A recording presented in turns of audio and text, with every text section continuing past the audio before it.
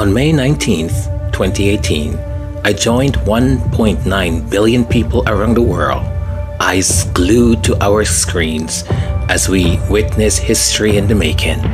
Prince Harry was marrying Meghan Markle, the first black biracial woman to join the British royal family. This excitement was electric, and as a citizen of the Commonwealth, seeing a mixed-race princess felt like a personal triumph. It was representation at the highest level, a reflection of my own family and countless others. The ceremony itself was breathtaking, a beautiful blend of two cultures that inspired hope for a new era. It seemed like a new day had dawned for a 1,000-year-old institution that finally mirrored modern-day families. But within a year, this modern-day Cinderella story turned into something out of a Black Mirror episode or The Twilight Zone. Articles after articles, royal experts and reporters began to paint Meghan as this difficult duchess. Each story was laced with discreet doses of racism and misogyny, transforming a tale of love into a saga of relentless scrutiny. The narrative felt disturbingly familiar, striking a chord deep within me. I scoured the internet, desperate to find others who felt the same indignation and frustration. Instead, I found an overwhelming amplification of the hate. One weekend, as I binged on royal docuseries, I stumbled upon a suggestion, Royal Sussex, and it was live. I dared to click, and in that moment, I found my home and my people. Soon after, I discovered Duchess of Success, Shari and Sade, and others. I watched religiously, then subscribed, and eventually became a member. I daydreamed of adding my voice to the space, but my inner critic and his best friend, Mr. Saboteur, kept saying no, no. However, the universe had other plans. An unexpected emergency trip to the hospital, where I was 15 minutes away from a fatal cardiac arrest or stroke, was a stark wake-up call. The doctor's words were clear. I was incredibly lucky. That day, I realized life's fleeting nature and decided to live without regrets. It was time to drop and stop dreaming and just start doing. So, on September 25th, 2023, Majesty Sussex Report was born.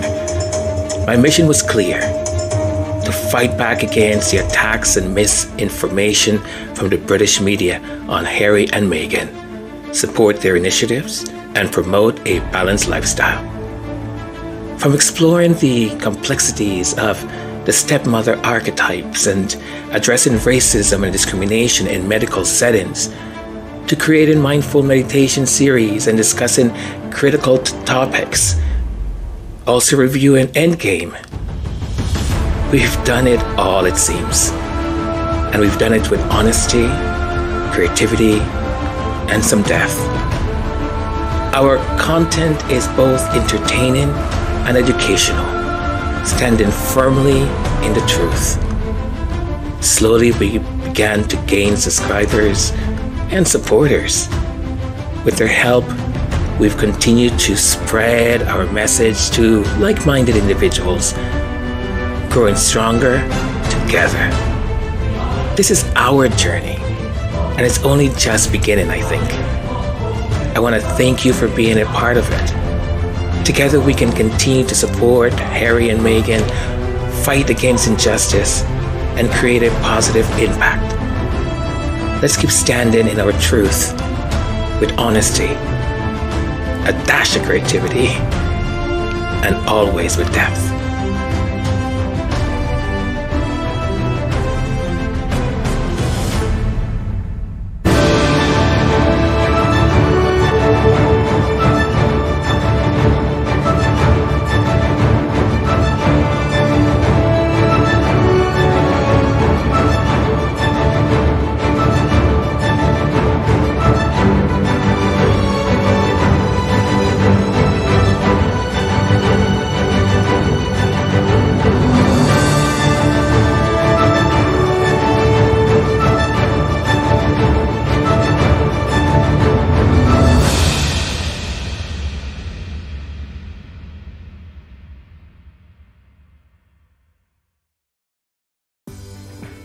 Hello, beautiful people. Thank you for joining me on this very special episode of Majesty Sussex Report.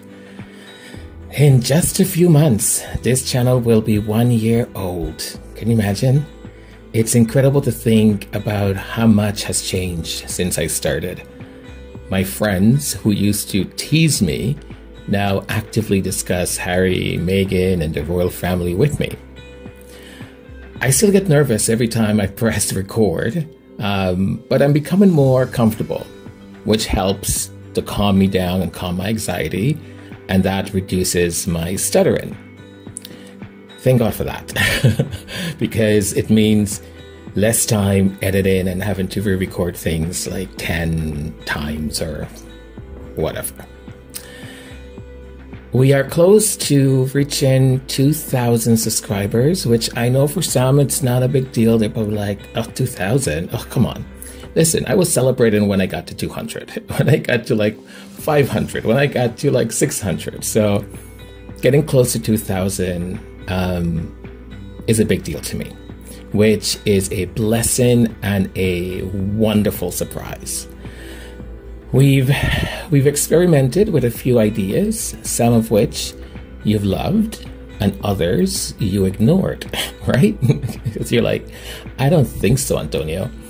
Your encouragement has been a beacon of light during some of my most challenging days. Even when you didn't know what I was going through, your support gave me joy and hope.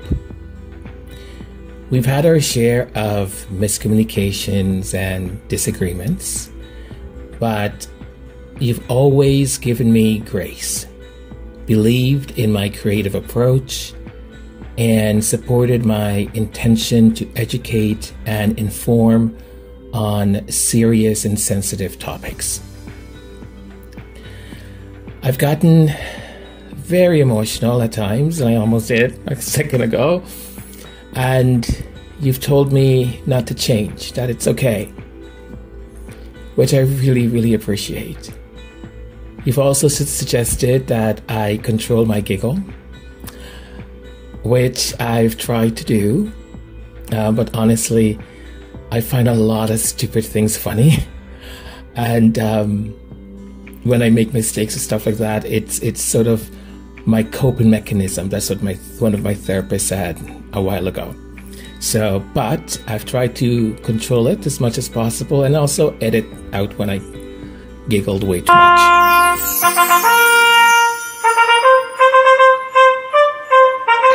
So you might be asking and wondering, well, what is this all about? What is he doing exactly? Well, what I'm doing is I sort of, in some businesses, they do a quarterly review or maybe a half year. I think it's important with anything we do to sort of do a review, right? To see the things and celebrate perhaps the things that you've accomplished, the challenges that you've had, and how you've come out on the other side. And moving forward, what it may look like moving forward, or ideas that you may have. Also, it gives you an opportunity to answer some comments or questions that have been outstanding. So this is what I'm going to try and do, sort of give everyone a bit of a retro, and also give a little bit of an understanding as to what and how I see the channel and what I would like it to be, and hopefully you will all support that, and we will continue to grow.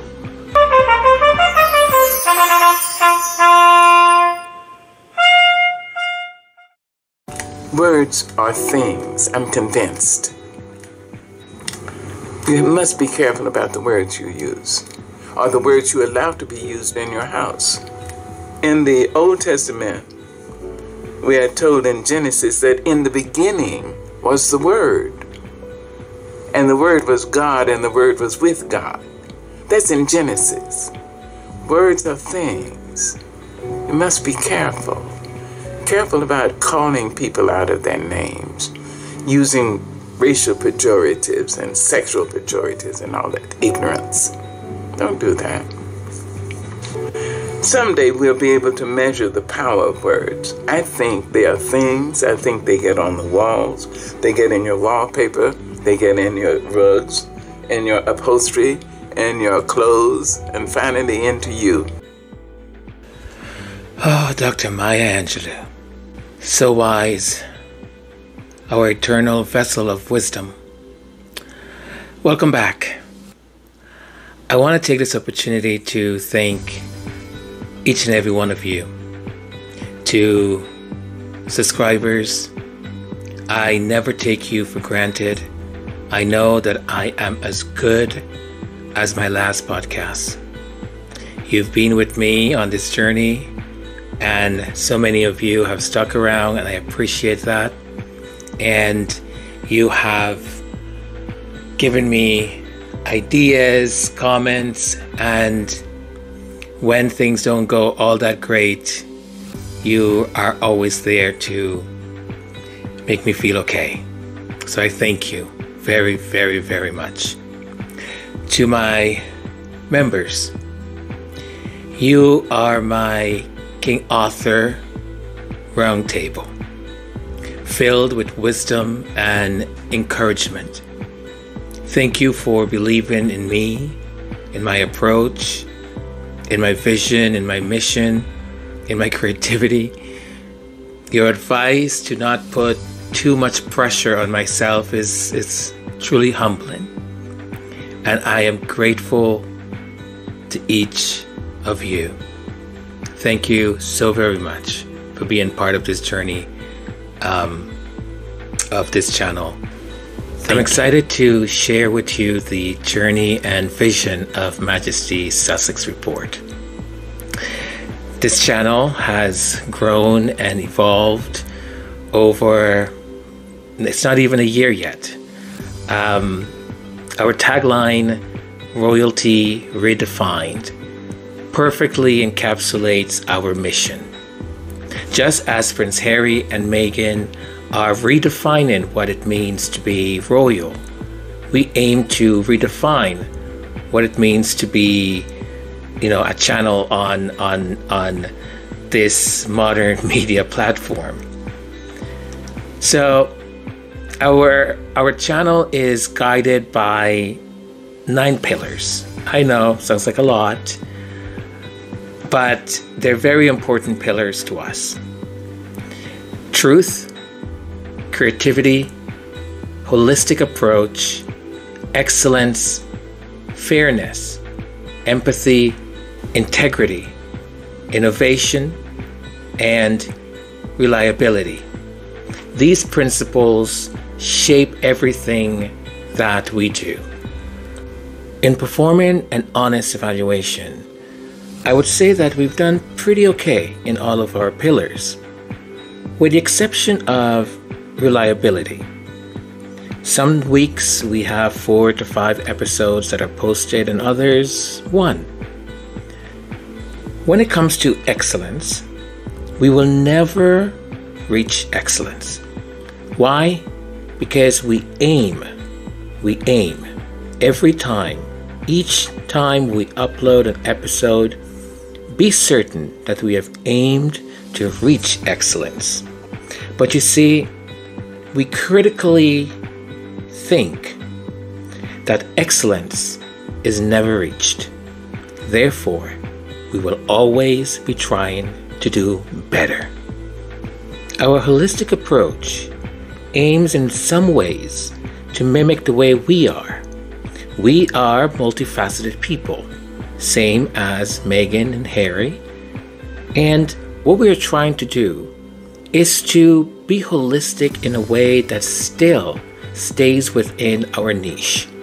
So, Meghan and Harry are interested in yoga, meditation, music, and as American Riviera Orchard comes online, we are sure to see other features like cooking, maybe more travel, and recipes from around the world, and other things that will be of interest to us. So to provide holistic approach in our content creation, we bring to you the different types of series, and we will continue to do so. We hope you enjoy them. We also bring to you dossier, where we focus on one particular aspect.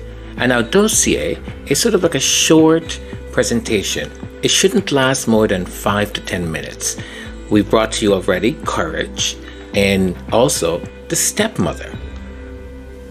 And there are times where we would want to go deeper in a particular subject or a particular theme.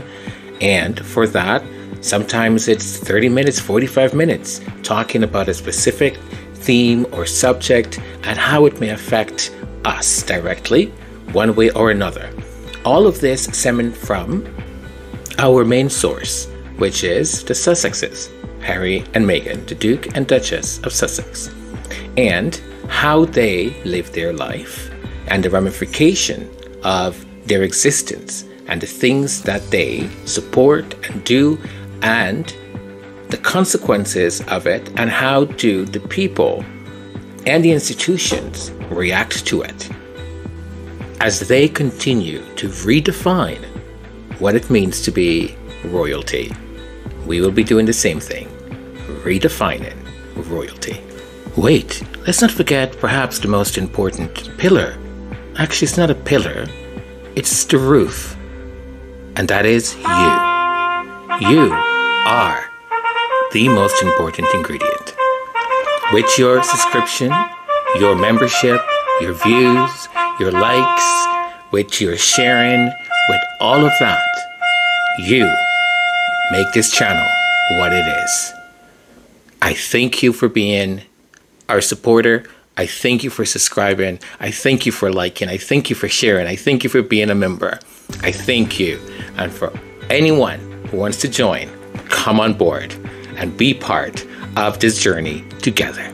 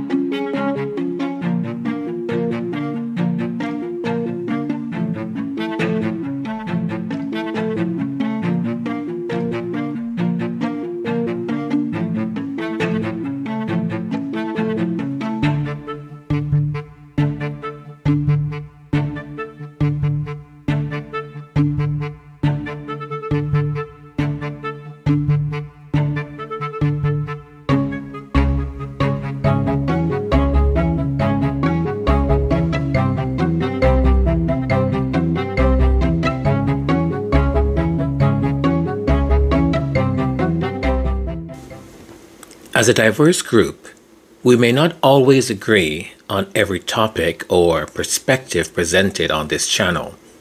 However, this diversity of thought is precisely what enriches our community. Each piece of content is crafted with care and intention, aiming to foster understanding and open dialogue. It's important to engage with these different viewpoints respectfully, as they help us grow and learn from one another. Recently, we discussed the blatant racism faced by Meghan Markle. Despite continuous denials from various media outlets and people in general, it's crucial to expose these truths. For instance, Jo Marney, the girlfriend of UKIP leader Henry Bolton, well, now ex-girlfriend and former leader, made offensive remarks about Meghan Markle in a private WhatsApp message, which were later exposed. These messages are painful but necessary to confront. There are always two philosophies on this matter, whether to show such messages or not. I believe in validating Meghan Markle's experiences by showing evidence. It's not about shock value. It's about validation and exposing the truth. My aim is to bring a multifaceted approach to this channel, whether it's discussing current events, exploring the complexities of racism, or addressing the challenges faced by minorities. I ensure that the content is well researched and respectful. I also consult with others when needed to ensure the highest quality and sensitivity. Words have immense power to shape narratives, evoke emotions, and influence perspectives.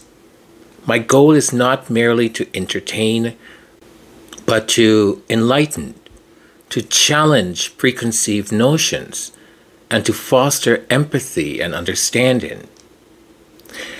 When I delve into sensitive topics like racism and discrimination or mental health struggles, I do so with utmost care and respect. These issues are not abstract concepts. They are lived experiences that have profoundly impacted countless individuals. By sharing personal stories and providing factual evidence, I aim to validate these experiences and give voice to those who have been silenced or marginalized. Take, for instance, the vilification of Meghan, the Duchess of Sussex. She has been subjected to relentless attacks, her mental health struggles dismissed, her experiences of racism denied.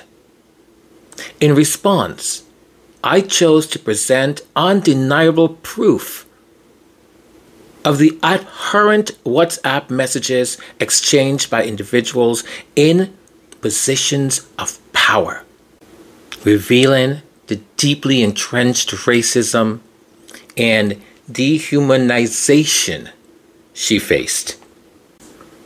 Now, some may question the need to confront such disturbing content. Look, I know we're all sick and tired of it, right? We live it. We breathe it. It's enough to have to walk and constantly, day after day, deal with microaggressions and everything as a person of color, as a black person, as a minority, we need to face.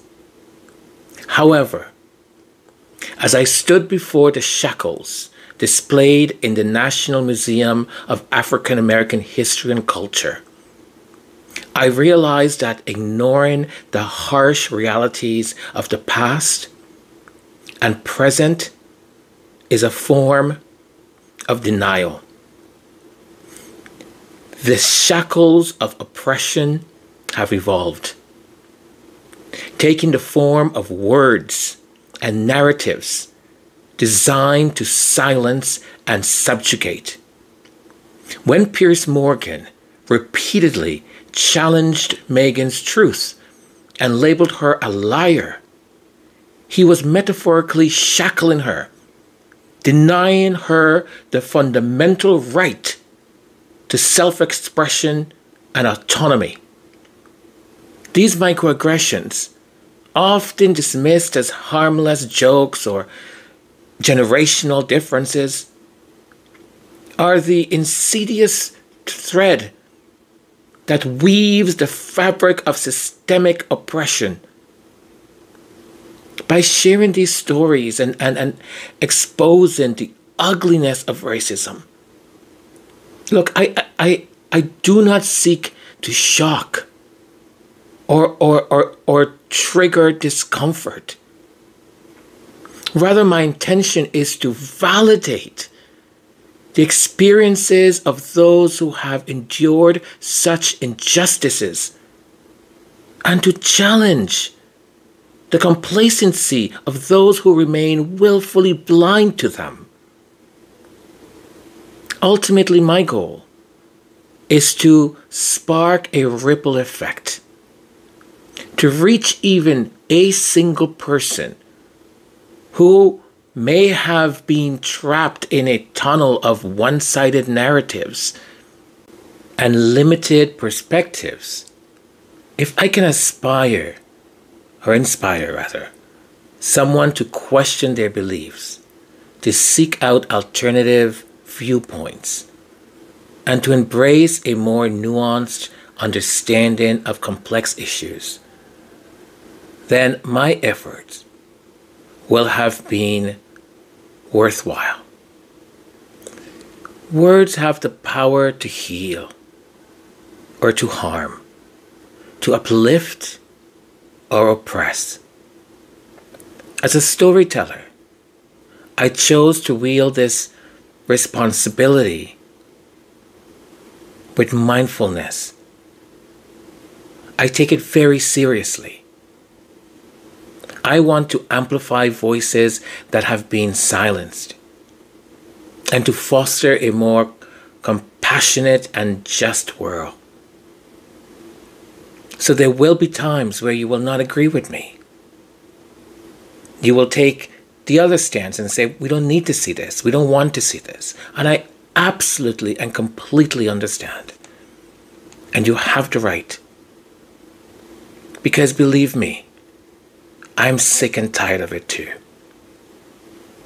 But sometimes we have to show it.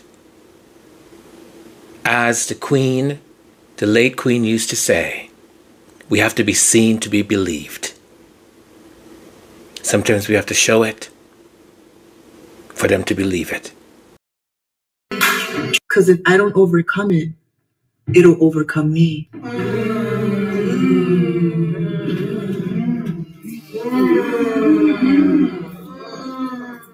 Because if I don't open my eyes, how will I see?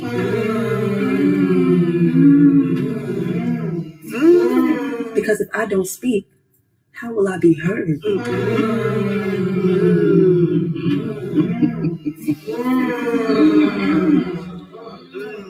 Because if I don't make peace with it, I'll be at war with it. Wow. Because if I never fall, how will the seasons change? She's been. Because if I don't push back, I'll never take flight.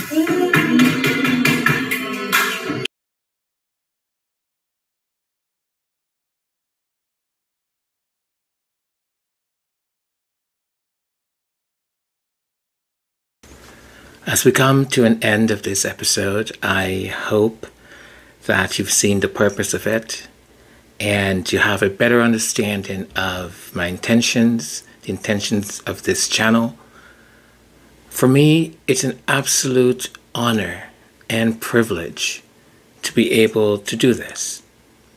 I do it with the utmost care. I am committed to providing you with valuable content that entertains, educates, informs, and sometimes it challenges you, challenges us. Your support and feedback are crucial in this journey. Together we can continue to make a difference and shine a light on the truth. I thank you. I thank you for being part of this journey with me. Let's continue to redefine royalty, stand in our truth, and create a positive impact together. If you're not a subscriber yet, do subscribe, join our community, and let's make a difference. Take care. Love you all. Mwah. Until we speak again.